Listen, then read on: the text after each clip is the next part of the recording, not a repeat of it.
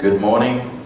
Happy Palm Sunday. If you don't know what that means, you will by the finish of today. It's just great to be here. Very kind of Steve and Wendy to invite me and share with you.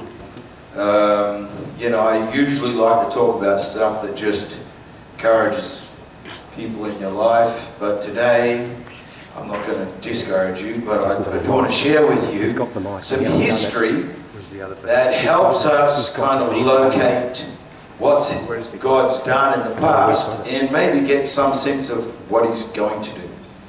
Because how many know that God lives above time? He's, you know, the Bible calls Him Alpha and Omega, the beginning and the end. He's already at the end, so He can look back from there, and He was there at the start, so He was able to see the end from the beginning. It's kind of like you know, those incredible chess players that will.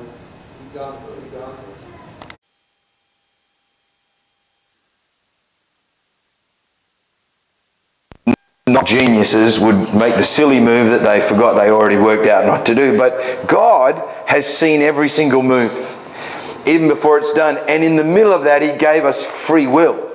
I mean, I don't know how He can do that, but somehow God, He knows people's hearts. He knows what we're thinking. He knows why we do what we do.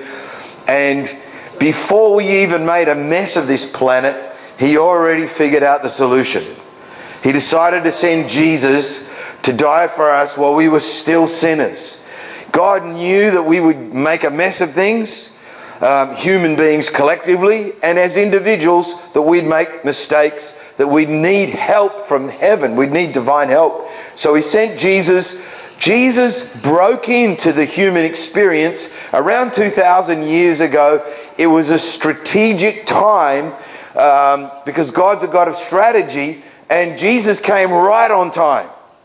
In fact, the people of faith before He came were looking forward to Messiah coming, who would take care of their sin, take care of their failure. And now we, since Jesus came, look back at what He did, remembering that He's already paid for our failures, so we don't have to live in shame anymore. We don't have to live in defeat. We don't have to live without hope, without purpose, because Jesus has already solved the problem. He beat the devil up. He took the keys of hell and death. He triumphed over all of hell. He's already defeated death. I mean, the worst enemy you can face is dying, and yet Jesus goes, I've been there, done that, taken care of it. Just hang with me and you'll be fine. Even crossing that threshold into the next life, He goes, I've got it all sorted. You're coming with me. So, you know, there's nothing to fear. There's nothing to be anxious about when your life's in the care of Jesus Christ. God, even though He's chosen to remain invisible, and He obviously has chosen to remain invisible because you can't see Him with your natural eye, He didn't want to be unknown. You understand? I think one of the reasons God remains invisible is because He wants us to come for Him because we want Him. We're hungry, we're thirsty. If He was constantly there on display with full power, glory, shining like the brilliance of a million suns, you wouldn't feel like you had a choice. But the very fact that God's all around us, but you can't see Him with this eye. You can see Him with your spirit, man. Because we're supposed to look on Jesus, behold His glory, and be transformed by that. So your inner man can see Him, but your natural man can't. So that's the way it is, and that's the way it'll be until He comes back.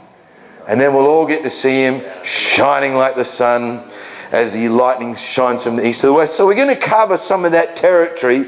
Jesus, when He first came, and when He comes again, because He's promised to return.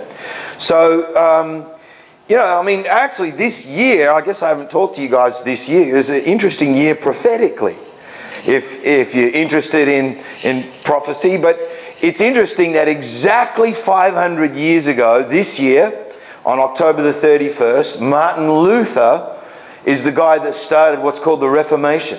Wow. So that was exactly 500 years, which is, if you know the Bible, groups of 50 years are really important. Because God worked through a system of 50 years, where the 50th year was called a year of Jubilee, and He would wipe out everybody's debt. So, you know, if you had a bank card, you get it wiped out by God. on that year. So, you know, people would try and spend big. Not really. But it was his way of just putting some structure around people's time that it kind of encompassed. Most people in their lifetime would experience a jubilee, whether they're younger or whether they're older. And 50 years was very important. A lot of things were timed by that. So when you go 10 jubilees, 10 lots of 50, since the Reformation, that changed the whole world. When the Reformation came, what happened? It was Martin Luther, and he nailed some, you know, a written document on a church door. It was, you know, they were his theses. And what it was the prevailing religious belief of the day came from the Roman Church, and they made people pay money to get their dead relatives out of hell or purgatory. And it's a belief that's not even in the Bible, but they used it to raise money, and they'd make people give them their gold, their wealth, their jewelry, anything of value. They'd say, you've got to give that to the church, because we're going to, you know, we know as the priest that your dead relatives are in terrible pain, and you've got to pay us money to get them out. I mean, a dreadful doctrine. It was wicked, and it's totally not Bible at all, not anywhere near it. Evil, because Jesus paid for us to go to heaven and get out of hell free, so you can't add anything to that. And it was a wicked thing. So Luther, he just goes, hang on a second. And by the way, at the time they were saying, you can't personally approach God, because God, you know, you've got to go through someone more holy, who's the priest. Well, that's a dreadful teaching too. That's not in the Bible.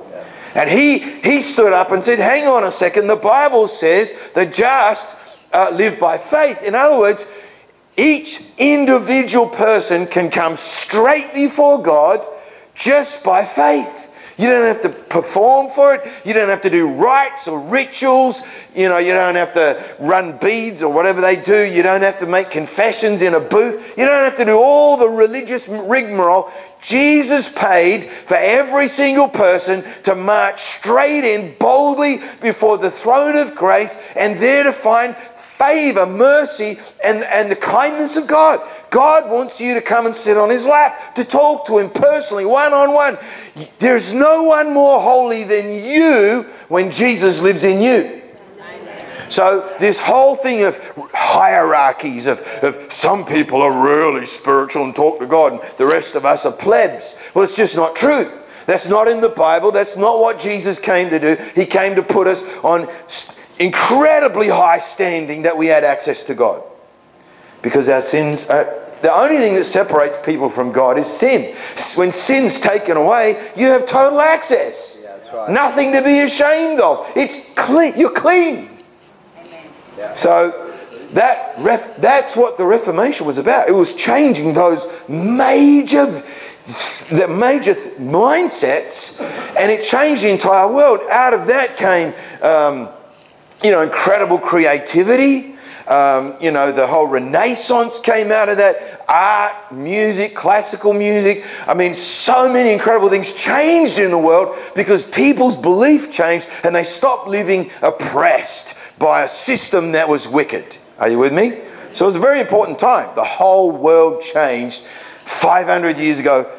This year, anniversary, it's amazing. And do you realize that exactly 2 jubilees ago, which is 100 years this year, a bunch of Aussies and Kiwis and a few Poms got on their horses and rode from Egypt into what today is Israel to regain the land from the Turkish Ottoman Empire, who were the Muslim Turkish Ottoman. They had lived there for controlled it for 400 or 600 years. And the Aussies and Kiwis, the Anzacs, got it back off them, liberated it. That's the Light Horse and the charge of the Light Horse Brigade. And from that point, it was possible for the Jews to return to a homeland. And this is something Jesus had said would always happen. The Jews would be scattered. He prophesied it. He said, listen, you better watch out. When armies come in, they're going to invade Jerusalem, and you who listen to me need to run for your lives, get out of there, and you're going to be scattered throughout the earth for a time. He made it very clear.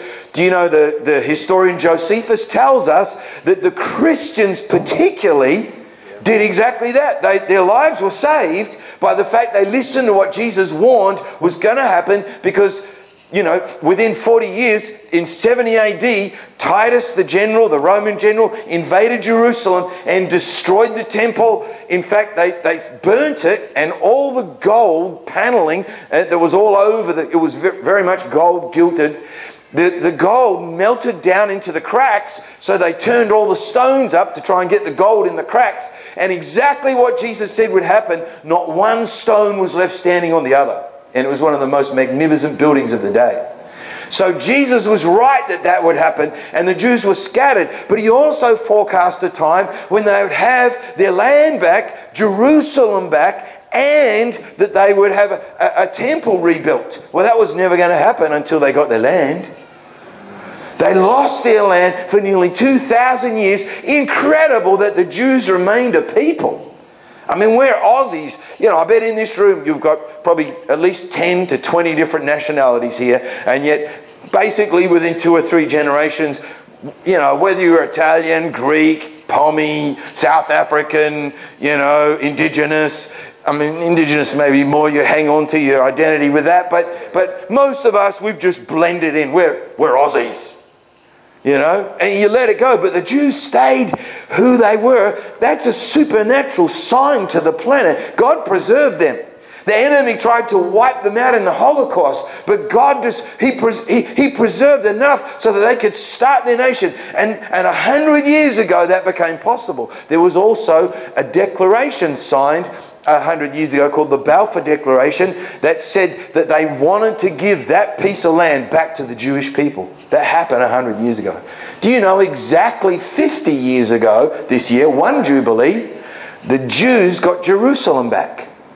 See, they didn't really have their land without Jerusalem, because Jerusalem's called the city of the great king. It's the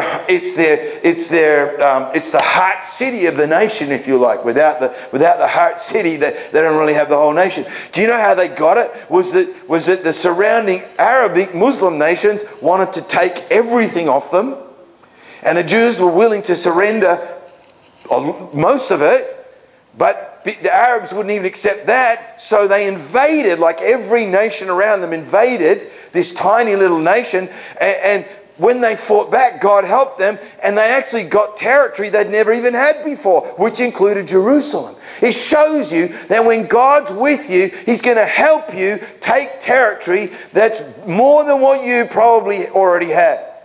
He's able to advance you. He's able to give you victory. He's able to cause you to triumph in life and go where you could probably never get to in your own strength. Sometimes He allows opposition, like they experienced, to actually take you further.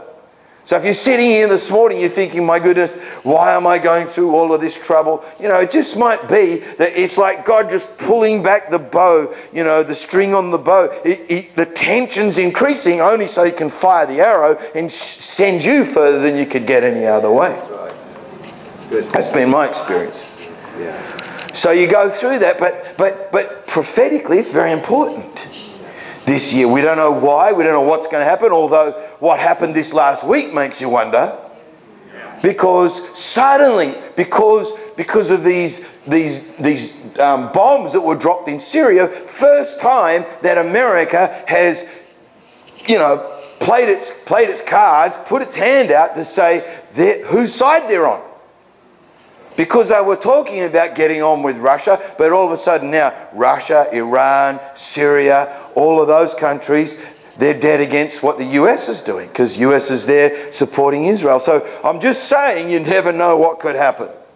But this year, something could very much happen in the scheduling of God. You know, when I say that, some dreadful things have happened in history. Some terrible things. Some, like the plagues that wiped out millions of people, the wars. And so don't ever think that I'm saying God intended that to happen. You know, He simply knows what man's going to do. See, man is in a lot of trouble, mainly because we said we're doing it our own way, God. You know, that's the very start of the fall in the Garden of Eden. The problem started when they just said, where you can be as your own God. You don't have to do it his way, you can do it my way. And the reason that we're in trouble today is because man reckons he can do it better than God's way. He's just running full steam ahead. I'll fix it, I'll sort it, I'll make life what I want it to be. And it's only going to get uglier and messier until we're humbled enough to come back and do it God's way. And maybe it's got to get worse before it can get better. I'm just saying. It tends to have been the way that it's happened over history. But anyway, this could be an interesting year. But today particularly is a day that we call Palm Sunday. Does anyone know why we call it Palm Sunday? We can put the first slide up if you like. You know, because of what?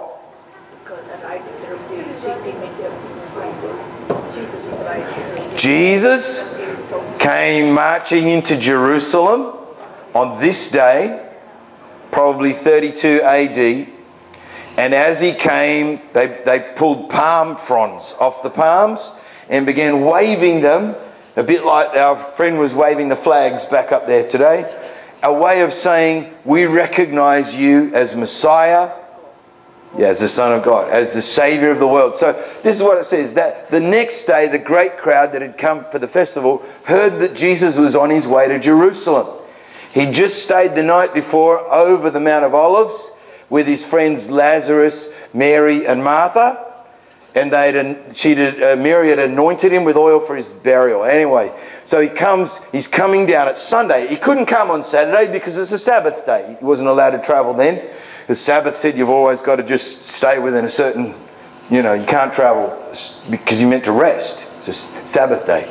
So it says, they took branches, went out to meet him, shouting, Hosanna! Blessed is he who comes in the name of the Lord. Blessed is the King of Israel. I mean, there are crowds out there. They're shouting, they're yelling, they're so happy because they recognize this is the promised Messiah. Are you with me? And it says, this took place to fulfill what was spoken through the prophet. Say to daughter Zion, see, your king comes to you, gentle and riding on a donkey, and on a colt, the foal of a donkey.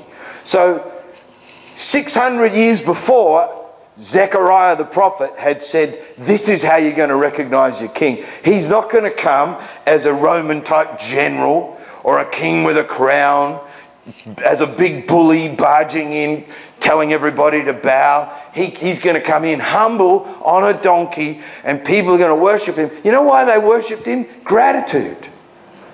Because for the last 2 or 3 years, he's been healing the sick, miraculously healing and helping people. And they've just realized this guy loves us. He's here for us to help us. And they wanted him as their king because they knew he had their best interests at heart. So here he is, they're worshipping him. And the only thing is that not everybody liked him coming. Not everybody wanted him to march into Jerusalem triumphant. And it says about this, that the Pharisees didn't like it. Can we go to the next frame? And the Pharisees in the crowd said to Jesus, teacher, rebuke your disciples. Like, tell them to stop praising you. And I'll tell you, he replied, if they keep quiet, the stones will cry out. You know what that means? Is that all creation was aware of who he was, but some of the people weren't. When we were there, Steve, we should have picked up some of those rocks. We should have brought them home.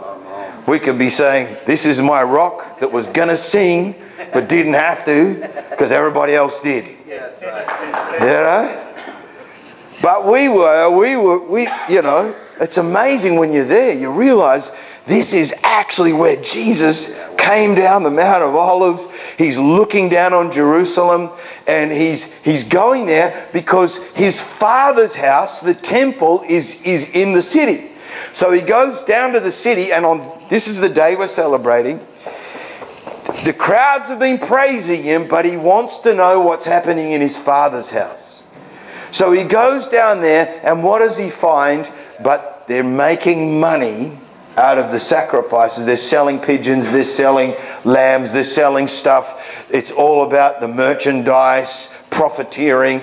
And this is the third time in a row. So Jesus makes a whip and he starts whacking the animals and, you know, karate kicking the money changers' tables, knocking them over.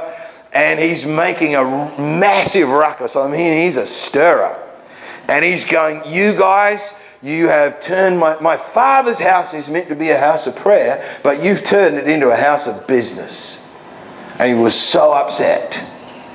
So he realized that even though there were those on the outside that embraced him, perhaps only superficially, at the core, at the heart of the nation, there was no change. They were not interested in him. They were not interested in putting God first, prayer first, worship first, honouring God first. They were still self-interested. We're making money out of this. We're going to get ourselves rich, and we don't care how we do it. We don't care who we've got to exploit to get what we want for us. They were the leadership, and we understand if you read the Gospels that they were actually very, very nervous about Jesus. They were jealous of him. They were worried that he was getting the crowd's attention, and they didn't like it because they wanted the attention. They enjoyed being the bosses of the place, of being the spiritual heavies, of being able to tell people what they can and can't do. And so they were threatened by him, and that's why they wanted to get rid of him. That's why they wanted him dead, because of jealousy, because he had the real thing and all they had was a hollow shell. They were fake. The people Jesus got most mad at weren't the adulterers. They weren't the thieves, weren't the real rat bags. The people he most got mad at were these religious, self-righteous hypocrites who made themselves look more important than they really were. And he said to them, he said, listen, you're putting heavy burdens on people that you don't even want to carry yourself. And that's what he was most mad about. I believe he loved them, but he was mad about what they were doing and how they were operating. And so on this very day that we're celebrating was called, the calendar date in Jewish terms was called Nisan the 10th. Nisan is the first month on the Jewish calendar. And on the 10th day of Nisan, that's the day that the priests would go to Bethlehem to pick out the unblemished lamb, getting ready for what's the Passover celebration. So the priests on this Sunday that Jesus comes marching in to Jerusalem, they are out picking a lamb to sacrifice as the perfect unblemished lamb, and they're going to sacrifice it on Nisan the 14th. Well, here on that same day, God is presenting to them his unblemished lamb and saying, I'm providing the perfect sacrifice. Animals can't really take your sin away, but the innocent Son of God, he's going to carry the sins of the world in the same way that the lamb was representative, and he's presenting him on the very day. On the very day that they're picking. Remember what John the Baptist said about Jesus? He said, when he saw him, he said, behold, the Lamb of God who takes away the sins of the world. What an incredible, what an incredible announcement. What an incredible, recognition that one man was born into the human race whose mission on the planet was to take the sin of every single person, past, present, and future, to carry it, to defeat the power of it, and to defeat the devil and break his ability to accuse us, to set the planet free. My goodness. One individual at a time, whoever believes, whoever believes, whoever believes. It was not a political move. See, they came in recognizing him as their king, but he wasn't coming in to be king at that point. He was coming in to be the Lamb who takes away the sin of the world. So that's the 10th. But do you know that that particular day had been prophesied 483 years before, that he was going to turn up at that time? Yeah. There's a prophecy in the book of Daniel, in Daniel chapter 9, where the angel Gabriel, who's the same angel who told Mary she was going to get pregnant with the Messiah, the angel Gabriel, and I won't read it now because it'll take too long to go there, but the angel Gabriel turns up to Daniel. Daniel goes, now, We're in big trouble. He's praying. He goes, no, just get this. Daniel is in exile. He's in Babylon. He's in Iraq. And he's going, we're in a real pickle here, God. We've lost our land. We're in exile. We turned to idolatry. The reason we're here, it was discipline. We've lost our land. We've lost our city of Jerusalem. We've lost our temple. We're here. Can we please go back now? And the prophet Jeremiah had prophesied already that they were going to be gone for 70 years. So he goes, it's about that time now, God, can we go back? But the angel Gabriel comes to him and goes, well, yeah, we've got that sorted, but I want to tell you something even more important, and that is that in 469 times 7, 483 years, to the day, I'm telling you when Messiah is going to turn up. Yep. And it's written there, and to the exact day, this day, the 10th of Nisan, the Sunday that Jesus rode into Jerusalem. You know, prior to that day, people had said to him, come on, his own family had said, why don't you go and show the people who you are? Declare yourself the King, the Saviour, the Messiah. And he'd go, no, not yet, my time's not yet. He kept telling them, my time's not yet, my time's not yet. But this day that he rode into Jerusalem, he goes, this is the day. Yeah. Incredible, isn't it? That had been written 600 years before, and he turns up on the exact day that it was supposed to be. And read this, we're going to go to the next frame. And it says, as he approached Jerusalem and saw the city, he wept over it and said, if you, even you, had only known on this day, what would bring you peace, but now it's hidden from your eyes. The days will come upon you when your enemies will build an embankment against you. That's what I was talking about when the Romans came. The days will come. They'll build an embankment against you. They'll encircle you, hem you in on every side. They'll dash you to the ground, you and your children within your walls. They will not leave one stone on another because you did not recognize the time of God's coming to you. Isn't that radical? Yeah. He goes, guys, this was the day you should have made the right decision.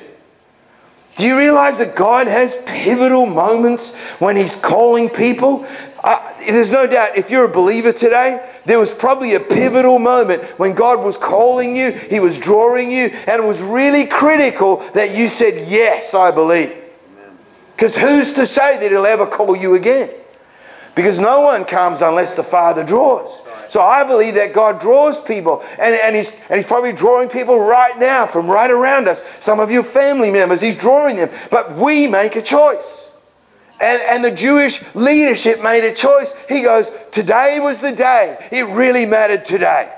Up till now, I was trying to get you ready to make the right decision, but you didn't make it. And you would have had peace, but instead of peace, you're going to be wiped out. You're going to be surrounded by armies and decimated. And it happened in 70 AD, exactly as Jesus said it was going to happen. It happened that way, and they didn't recognize. Jesus, you know, God does things in time, and He expects us to be aware of what He's doing in that time. He expects us. Jesus said, can you not discern the signs of the times?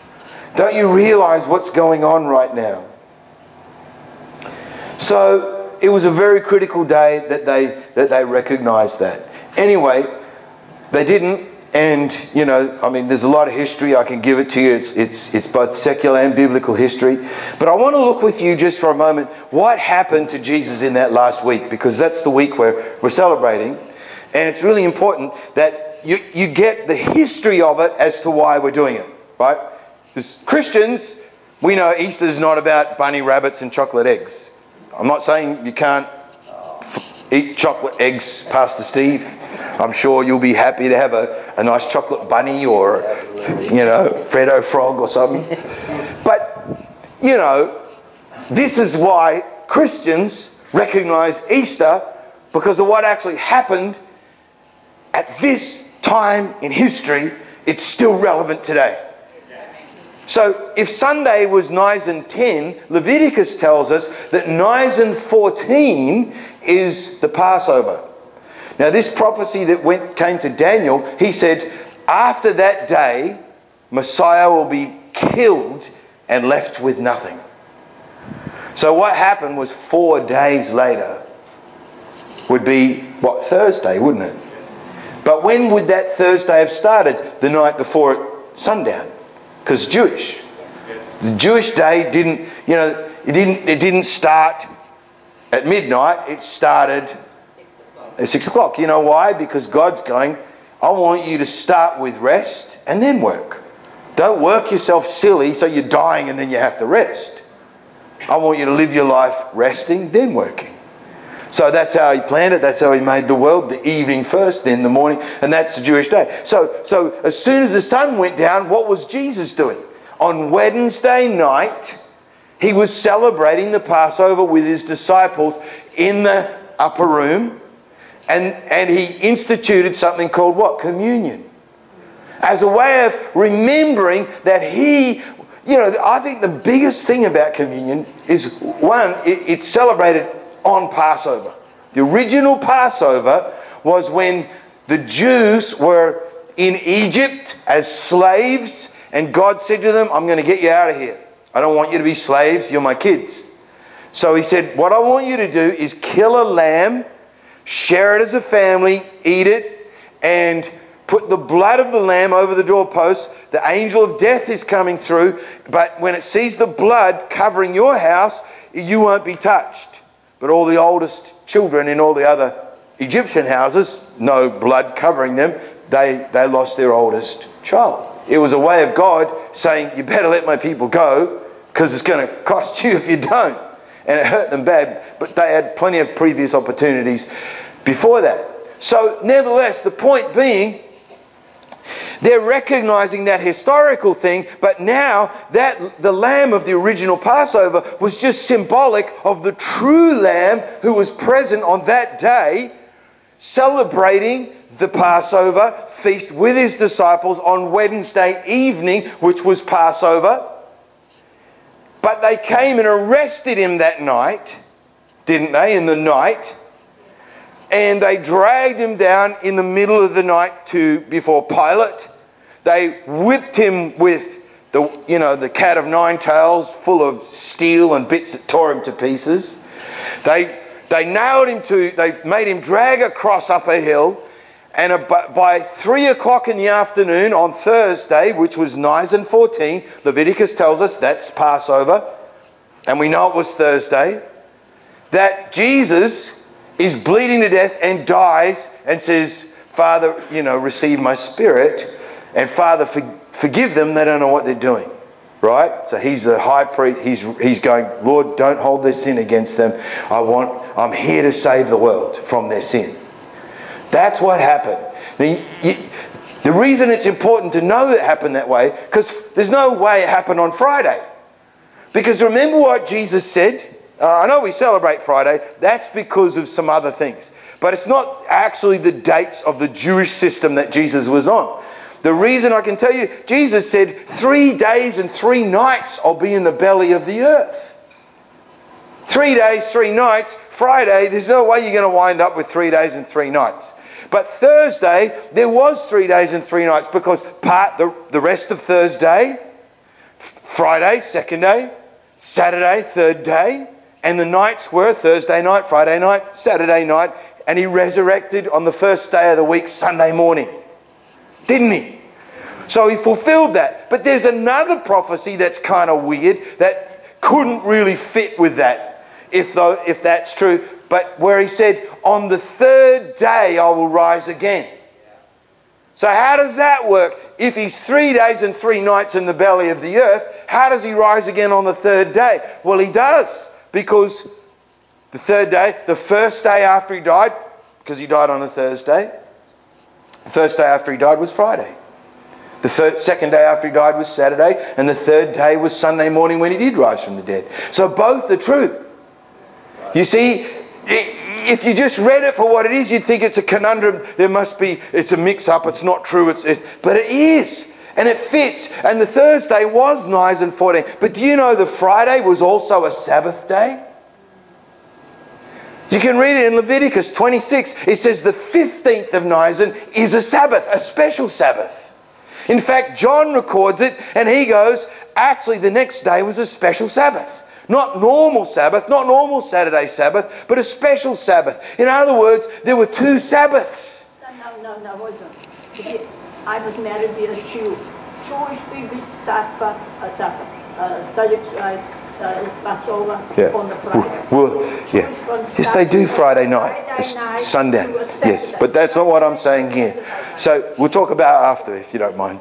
So the Friday was a special Sabbath. It's the 15th of Nisan, and then the Saturday, of course, was a Sabbath. In fact, Matthew 28 says, after the Sabbaths, plural, after the Sabbaths, Jesus rose from the dead on the Sunday morning. So I'm just telling you, there's a history to this that's rock solid. It's in the Bible. You can tell what happened and that Jesus rose from the dead. And your faith is confident in that promise. So what I want to say this to you is because if you know that Jesus fulfilled the time plan of heaven when he came to save us from our sin, he's perfectly figured out when to come back. Because he has promised to return. Do you know every time you take communion, you take the juice, you remember the blood of Jesus paid for your sin. You eat the wafer, the bread. He said, this is my body, take, eat, remember me. Well, he's not a fable. There's a physical thing reminding you that he physically came and he physically will return. See, when he said take the communion, he said, do this as often as you do. Remember that I came and that I'm coming back for you. See, he didn't say just look back. He said, I want you to also look forward. Because this is my planet and I'm going to get it back. He might have come as a savior, but he's going to come again as the true king. He's the King of Kings. It's rightful that he reign on the earth to bring the wrongs to right, to bring suffering to an end, to wipe away every tear. There are so many promises that are not yet fulfilled, where even nature itself, the Bible says, the lion will lie down next to the lamb. There's going to be friendship even in nature. When the king reigns, he puts the wrongs to right, even in nature. The Bible tells us that all of nature right now is groaning, wanting the revealing of the sons of God, because the rightful rulers of the earth will ultimately be you and I. Because we're the restored original plan, except that's not just to Adam and Eve, it's all of us as well because of Jesus. Are you with me? And the snake that they should have ate, that should have got rid of in the beginning, is going to be locked up for 1,000 years. No longer to cause all the hell that is going on the planet today. All I'm saying is the Lord has promised to come, and I could talk to you a lot more about that and amazing things that are happening in the world that indicate his coming might be very soon. But I just want to encourage you with this, that he has promised to come. And one of the most wonderful promises that you can read is right here. And it's in the book of John chapter 14. Jesus says this, don't let your hearts be troubled. You believe in God, believe also in me. My Father's house has many rooms. If it wasn't so, I would have told you that. I would have told you, but I'm going to prepare a place for you. If I go and prepare a place for you, I will come back and take you to be with me, that you may also be where I am. So where is he? He's with the Father. He's with the Father. Where are we going to be with him? With the Father. Do you know that these words are the words that a groom would use when he's picked out his girl? And she obviously had to say yes. Do you know, in Jewish culture, what would happen is, I guess quite often the family would organise it. So because it would join the community, it would join the families together. The son marries their daughter, and so I don't know how much choice they got in the matter. Maybe they got a lot of choice, maybe they had no choice. But they were betrothed, so he's marrying her. So what he would do is he would come to her and say, girl, I'm going to my dad's house and I'm going to build a really nice place for us. We're going to add it on. Because everybody lived where their inheritance was, where their land was. So they actually had a plot of ground that their family owned. And so you couldn't just go and get a flat somewhere. You lived where one of your families was, and it was the father. The guy would go, and he'd go, listen, girl, I'll be back for you, but I've got to go and build this place. And when I've got it ready, I'm going to make it as good as I can. Tell me what you like. I'm going to set it all up, and then I'm going to come back. And how they would do it is they'd blow trumpets. They'd come into town, they'd blow trumpets. The girl would hear the trumpets blasting, and she'd go, oh, I better put my lovely dress on. Oh, I better do my makeup. Oh, I better quickly have a shower. You know, we're getting married now. So he'd turn up with his friends, and they'd say, come on, girl, come on. And she'd come down, and, you know, all the wolf whistles and everybody's shouting and yelling, and they're beating their drums and blowing them. It's a celebration. But she's getting out of there to go to his father's house. And you know what they would do? They would spend 7 days celebrating each other. In a really nice, intimate way. Hidden away for 7 days away from everybody else. That's how I think is a good way to start a married life. Consummating the marriage, 7 days hidden away, and only after that they'd come out and have a ceremony called the wedding feast. Because they're already acquainted. They're all, they're love struck, and so they're going to come out, but they're just happy to be meeting the family now because they've had 7 days of great happiness, hopefully. And this is the picture of the Lord's return. He's saying, who's he coming for? His bride. What's he going to do? He's going to take us to be with him in his Father's house where he is. And at the end of it, what does it say at the end of the book of Revelation? Is a big wedding feast. So, get ready. It's only going to happen to one generation that he returns. Only one generation were there when he came to walk on the earth as a man. And only one generation, we don't know which one, but my book, and if I got to talk to you more about this stuff, I'd say it could be us.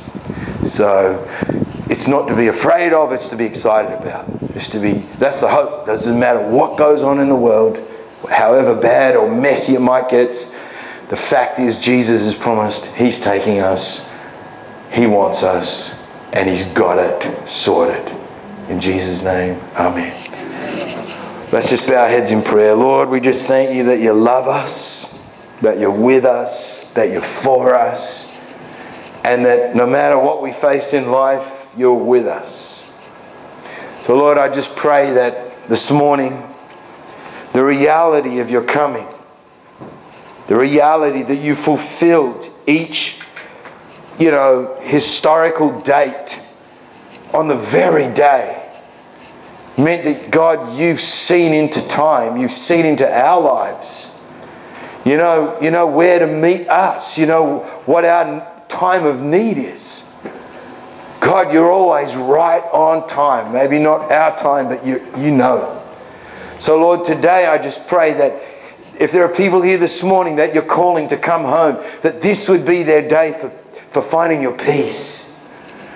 For finding that moment to turn their lives around because they've come home to you. So if that's you today and you want to come home and you want Jesus to be your Saviour today, I want you to put your hand up. Just put it up and say, look, I really want to come. That's so great. I want to get right with God. That's awesome, you guys.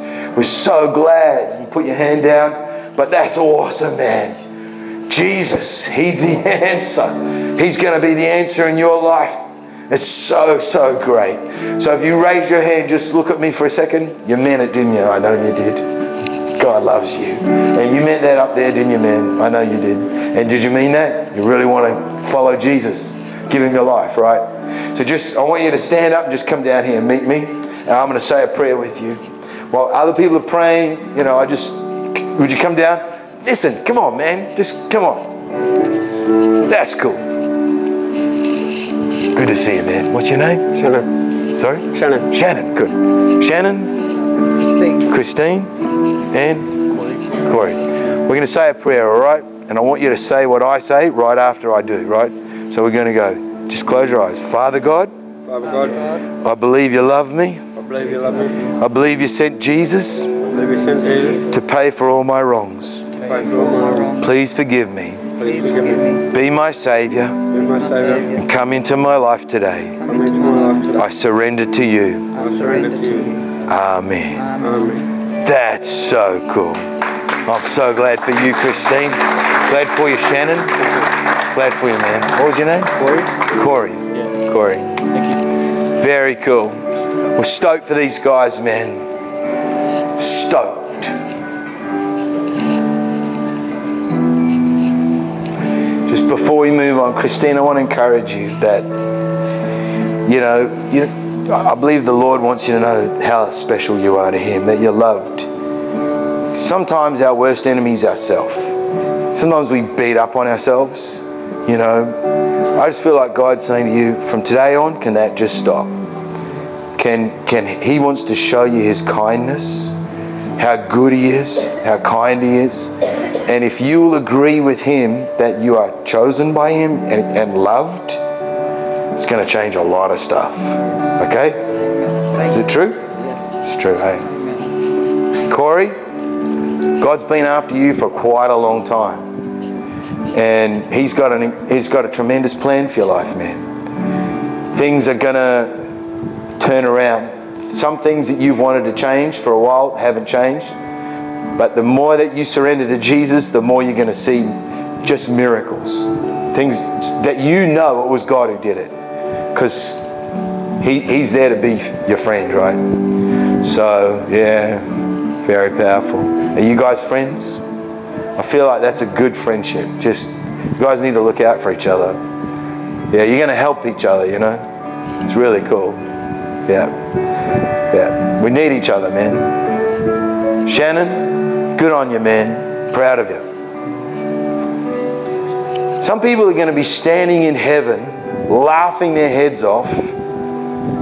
And people are going to go, "What? That's not fair. How come they're here? They didn't do everything right in their lives."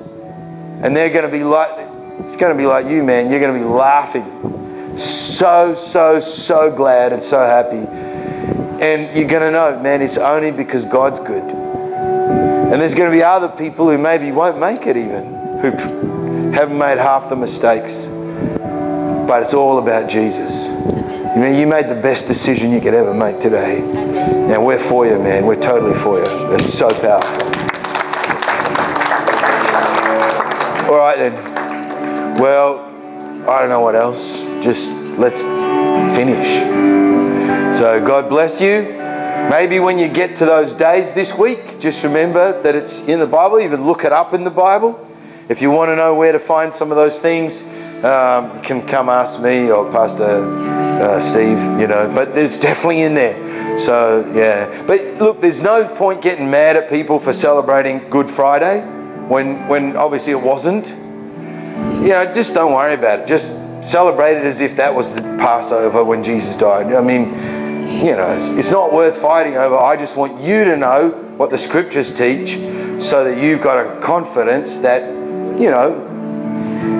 there's nothing that doesn't fit with itself, so to speak. Praise the Lord. Amen. What a good God.